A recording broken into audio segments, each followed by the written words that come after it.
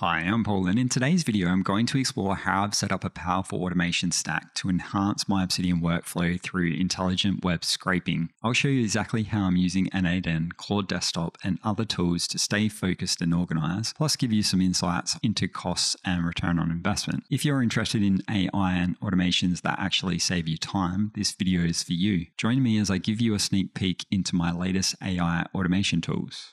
Exploring automation tools. Lately, I've been experimenting with some next level automation tools. They're not officially part of the Obsidian ecosystem, but they've unlocked workflows I didn't think were possible. I'm not ready to go deep on how I've set them up just yet, but I do want to show you what's been possible in just a short time. So a few months ago, I made a video called Automating Note Generation in Obsidian with Claude and MCP servers. I had a lot of fun making this video, and that's when I discovered the Modal Context Protocol. Modal Context Protocol allows you to create a two-way connection between your data sources and AI power tools. Think of this like a trained agent who knows everything about the task you're about to give it. For the past week, I've been experimenting with N8N MCP tools, but it hasn't been all smooth sailing. The first roadblock was API usage costs. So Claude's free tier only gives you one MCP prompt per day before you hit your limit. And if you want to upgrade to the Pro plan, it's $20 per month. Now I do have an API that I use for coding, but this is a pay-as-you-go Anthropic API. And spoiler alert, it does cost a lot to run MCP tools with the API. So this week, my focus has shifted. Instead of making another Obsidian video, I've found myself deep in N8N automations, specifically using Claude for Sonnet. So I've started building two workflows. The first is to scrape YouTube daily to surface any Obsidian-related videos from the last 7 days. And I've done this because I've got sick of manually using the search filter and getting sucked down a rabbit hole every time I go to search for a new Obsidian video. The second workflow scrapes Reddit for the 3 most popular Obsidian posts each week, so I can keep a pulse on what the community is talking about without doom scrolling.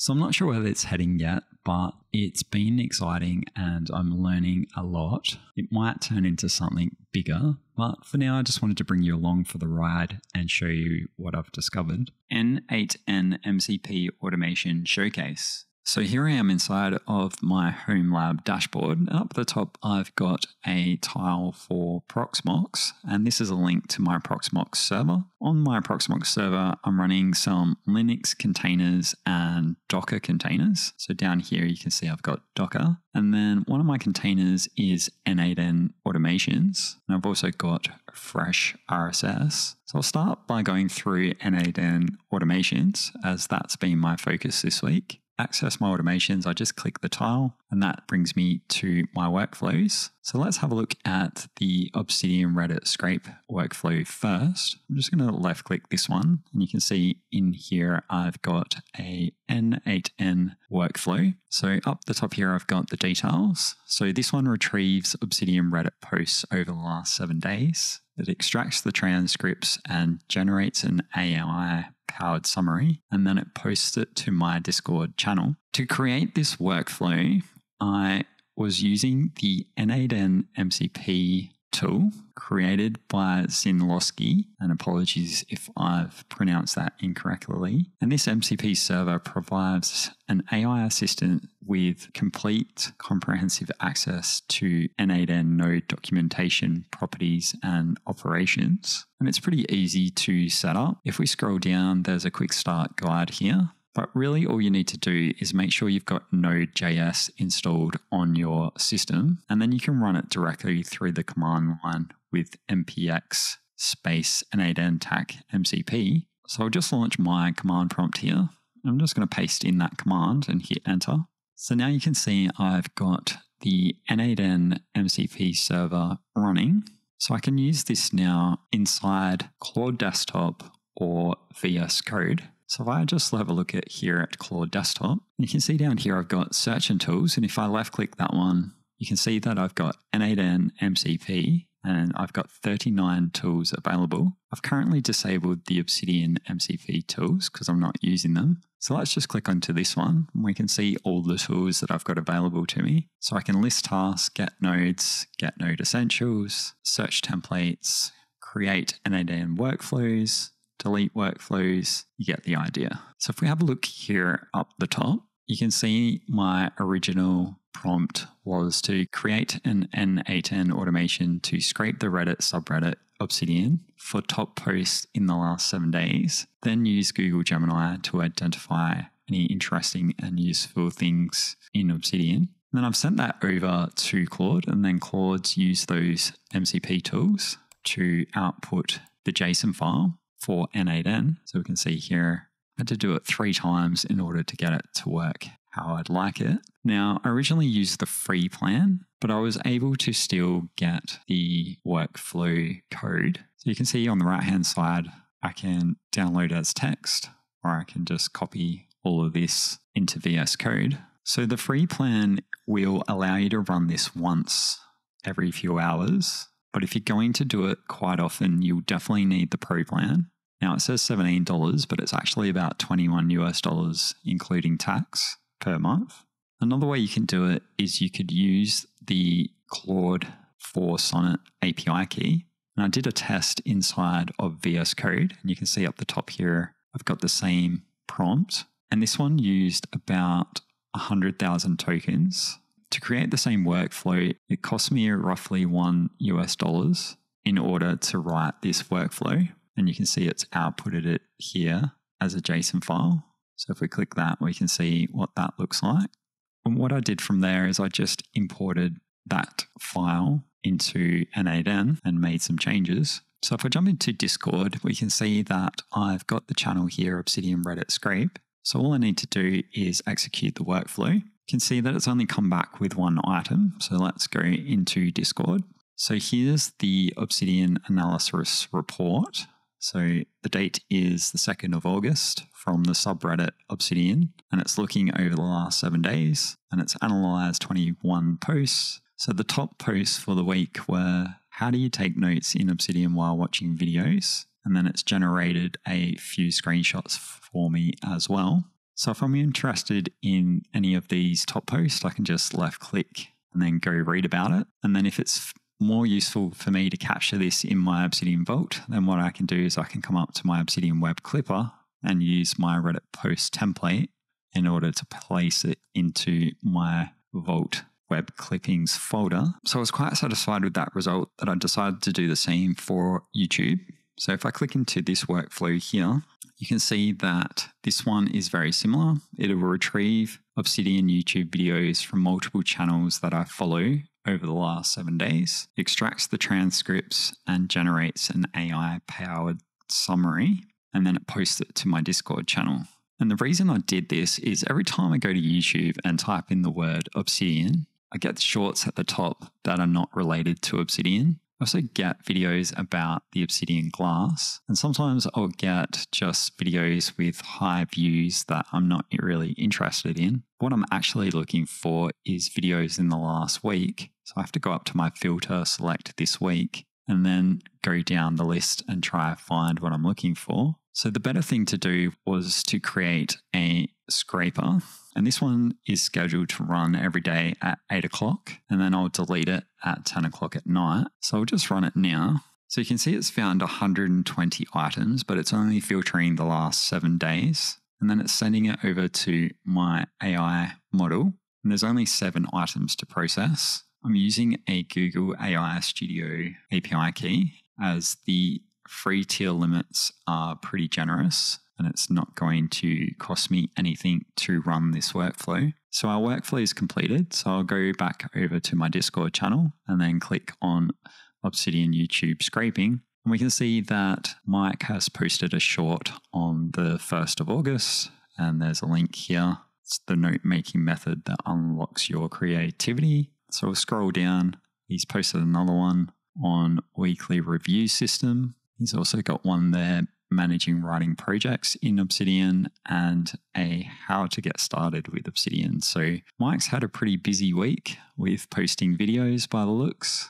So well done, Mike. We'll scroll down. We've got one from Sasha for mastering Recall AI. So this is a service I use as well to get my YouTube summaries, and I use it in conjunction with the web clipper. Then we've got one from VLAD for tasks in Obsidian, and also another one for buttons. So it looks like it's posted that one twice for some reason. Not too sure why. So that gives me a quick snapshot of the Obsidian videos in the last 7 days without having to go to YouTube. I can either manually delete these by executing this workflow down the bottom. So I can just execute that one. That's going to get all the posts inside of that Discord channel and then delete them all. So if I go back to Discord, they're now gone. So I've got a clean slate. So I run that automatically every day. And I've got one for AI as well. You know, there's other things I'm interested in besides Obsidian. So those two workflows saves me from searching on YouTube and getting distracted clicking on videos I never really wanted to watch and going down rabbit holes. It also saves me going to the Obsidian Reddit and scrolling down and trying to find what I'm looking for. Another service I use to filter out the information that I'm interested in is Fresh RSS. So I'll click on this one and that brings up my Fresh RSS feeds. So down the left-hand side here, I've got two for Obsidian. So I'll just expand those. The first one here is Obsidian Reddit. So this one will give me all the latest posts on Reddit about Obsidian. If there's something here that I find interesting, so we've got one here, anyone know if there is a plugin like this? That sounds interesting. I can click on it and then we can have a quick read of it.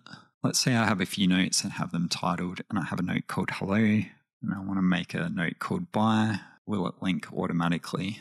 Okay, that's an interesting one. Not something I can help with. Let's try have a look for something else. My Writing Vault color scheme. Okay, so this one just wants people's opinion. Dark or light looks better. Always dark, but let's see what everyone's saying there. They're both terrible. Yeah, they do. That does look pretty bad. Let's close that one. What else we got here?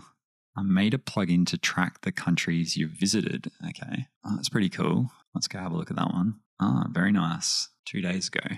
So that's a useful one for finding Reddit posts without having to go to Reddit. I've got one for Obsidian forums as well. So this one just saves me going to Obsidian forums and then clicking help and then scrolling and trying to find something to help with. Although I don't mind doing that, but I've got one here where I can just find the title. So Obsidian doesn't open. Let's click that one. Trying to open Obsidian, it doesn't show up anywhere. And then 10 seconds and it closes. That's interesting.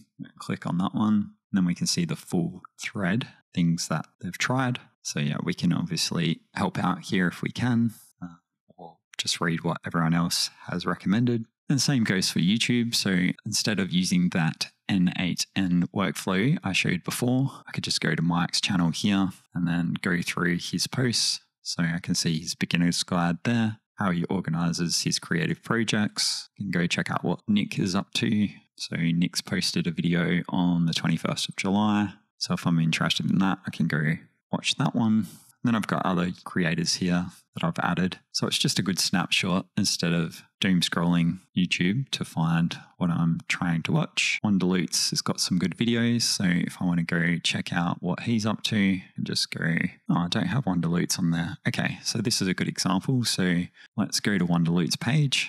And what I'm going to do is I'm going to come over to more, scroll down, click on share channels, copy channel ID, and then I'm going to come back over to my Fresh RSS and I'm going to go to subscription management, and then I'm going to go over to Obsidian YouTube. I'm going to add feed, then I need to add the feed URL. So I'll paste the channel ID first, and then all I need to do add at the front is this URL here, youtube.com feeds videos.xml channel _ID. And then the ID. I'm going to put it in my category Obsidian YouTube, hit add, and the visibility will be shown its own category, submit, and now I should have Wonderloots there. So I'll go back to my feeds, come down to my Obsidian YouTube, go to Wonderloots, and now we can see this one here, which is released recently. So Notebook LM features, very good video. Recommend you go check it out. And we've got